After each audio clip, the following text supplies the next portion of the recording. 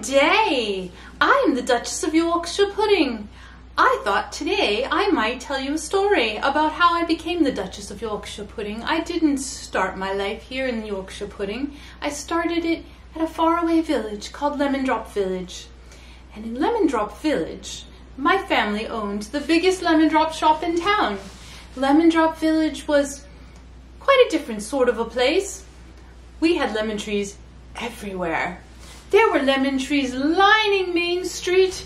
There were fields all along the streets of lemon trees. There were forests of lemon trees, and everywhere you looked, there were lemons. There was yellow everywhere. It was the town color, you know.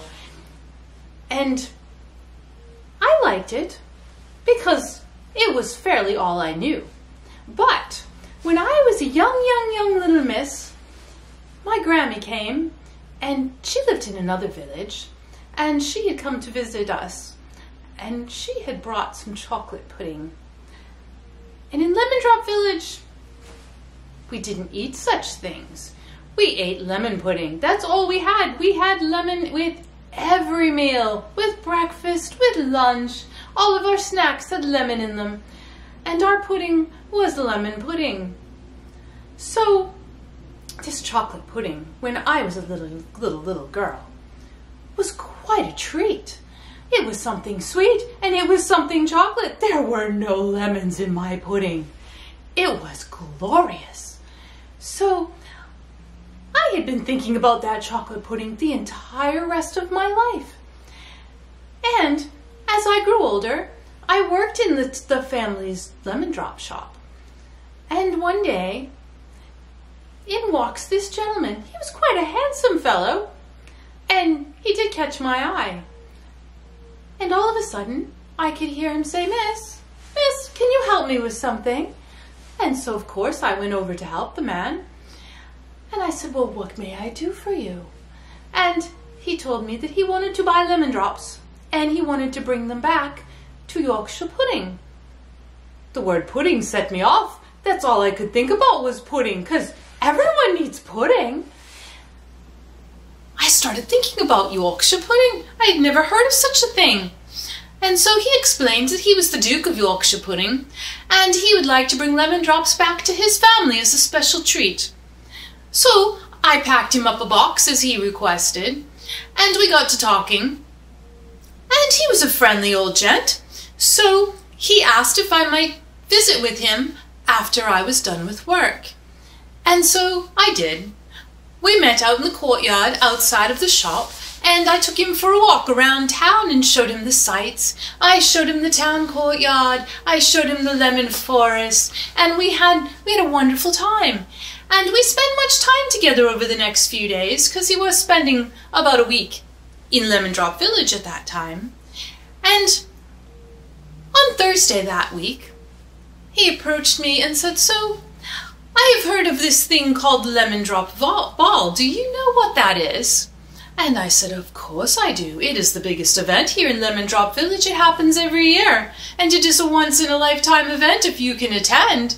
And he says, I would love to attend, but alas, I have no one who would accompany me. Would you be willing to? Would you like to come on my arm? And I said, well, I think I would be honored. So he picked me up later on Friday evening, and we went out to the ball together. And at the ball, we danced. I wore a beautiful blue dress, and it was flowy, and he grabbed me in his arms and twirled me around the dance floor, and we had quite a lovely time. And it was fairly glorious, and we did not want the night to end at the end of the night. And so we took a walk under the stars together. The moon was very bright and full in the sky, and it lit up everything with this twinkly, glowy light, and it was so lovely. And as we walked along the front park, the stars were twinkling in the sky, and he looked down at me and said, I must ask you something. And so I said, why, yes, absolutely. And he asked me to marry him. He asked if I would come home with him and be his wife. And I was so ecstatic. I was so happy. I immediately said, yes, I would be honored to be your wife. And it dawned on me that I would become the Duchess of Yorkshire Pudding, and I, me, little old me, who has only had lemon pudding for all of these years, would finally be able to experience some other pudding. And my goodness, do I love pudding. I love pudding so much I wrote a song about it. I will play it for you later, don't you worry. And so he told me that he would send a carriage for me in 2 weeks' time, and if I could pack up my things and be ready, then the carriage would bring me off to the kingdom of Yorkshire Pudding, and we could arrange for our wedding. So I proceeded to do so. In the next 2 weeks, I said my goodbyes to all of my family and all of my friends, and I packed up all my things, and just as he promised, at 2 weeks' time, there was a carriage that pulled up in front of my house, and it was drawn by 4 horses. And so my parents and I, we loaded up all of my things in the carriage, and off I went. And I traveled the countryside, and it was beautiful. And as soon as we cleared the Lemon Drop village, I noticed something. There were no more lemon trees. I wonder if we are the only village in the entire world that has all these lemons. So we proceeded on, and there were majestic hills and mountainsides. There were forests of evergreen, and it was quite beautiful. And I really did enjoy it so much. And as we were turning around a corner, the driver turned to me and said, "Now, miss, you might want to look over your shoulder at the next turn, and you will see your new home." And so I did.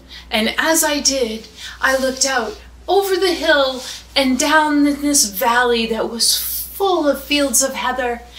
And up on this hill was this glorious castle with turrets rising up into the low clouds in the sky. And off on the side, the sea lay pleasantly off to the bottom of the hillside. And it was just absolutely glorious. And I could not believe myself. I was all aflutter. This was the most beautiful dream I could ever imagine. And here I was. This was my new kingdom.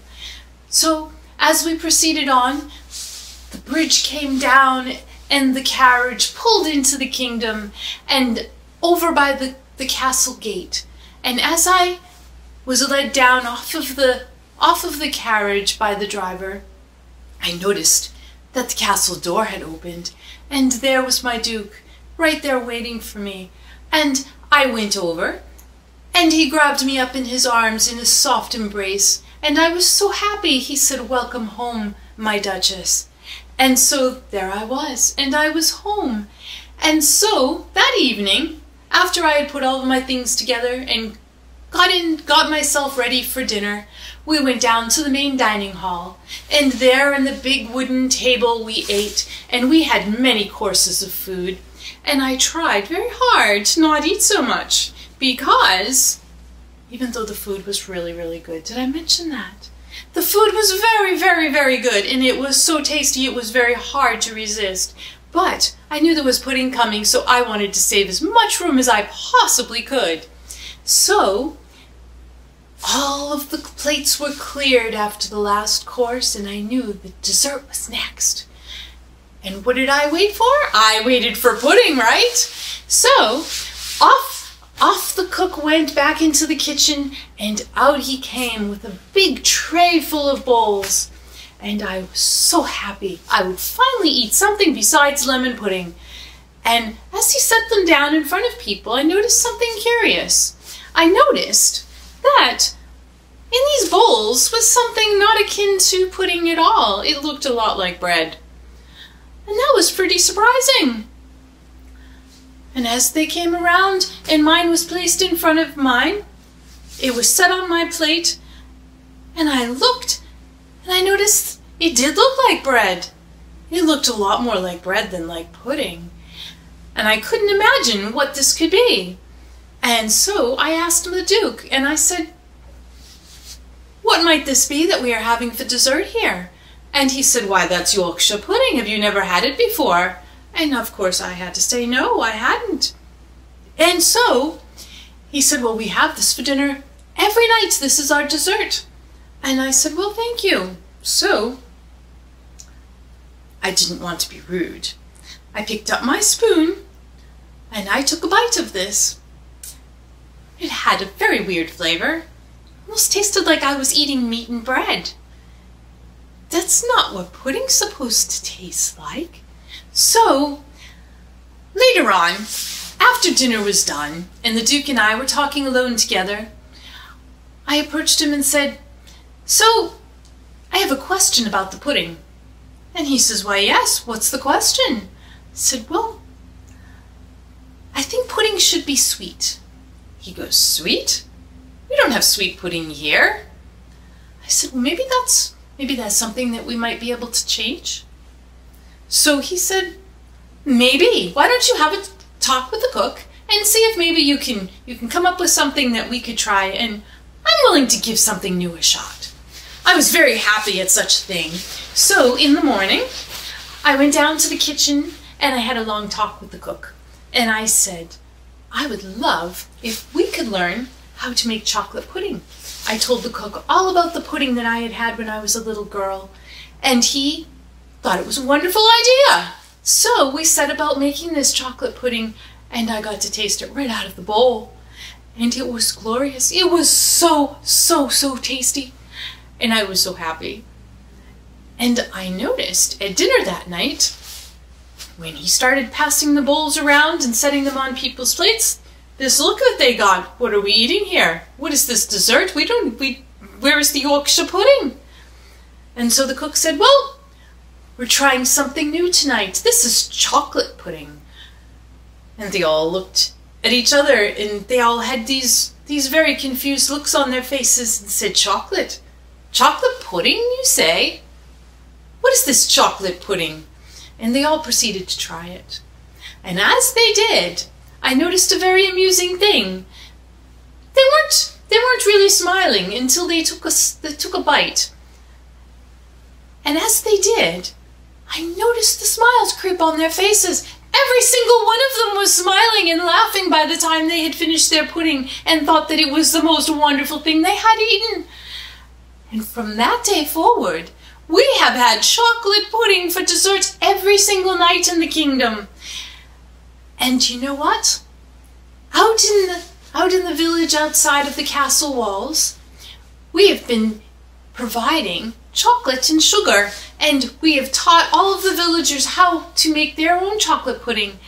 And this went from a very somber village to a very happy one. Everyone greets each other with a smile now, and everyone is so happy because, you know, everyone needs pudding.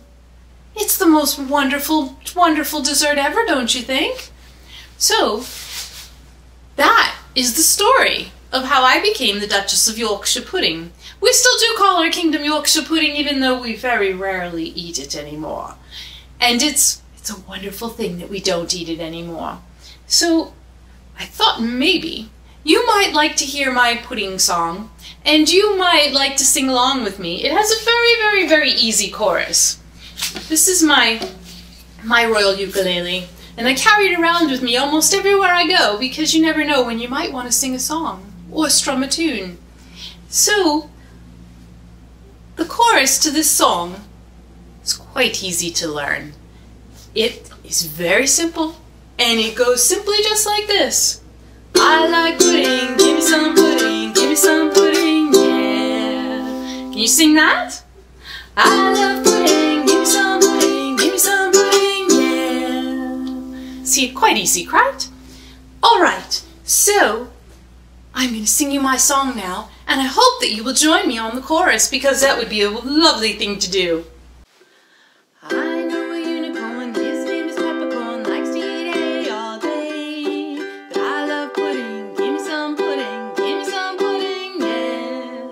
I love pudding, give me some pudding, give me some pudding, yeah. I know an elephant who's quite intelligent, likes to have jam on bread. But I love pudding, give me some pudding, give me some pudding, yeah. I love pudding, chocolate, chocolate pudding.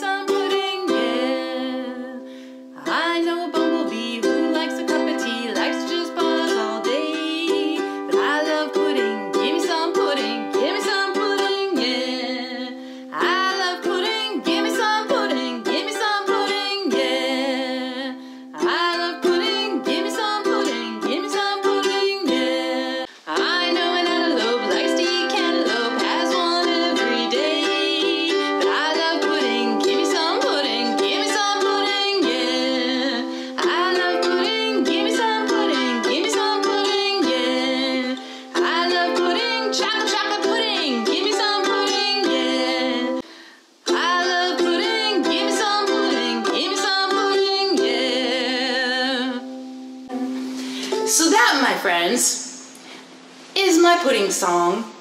And I know it's really simple and it's really silly, but it's awful fun, isn't it? Everybody's fun is pudding, I hope.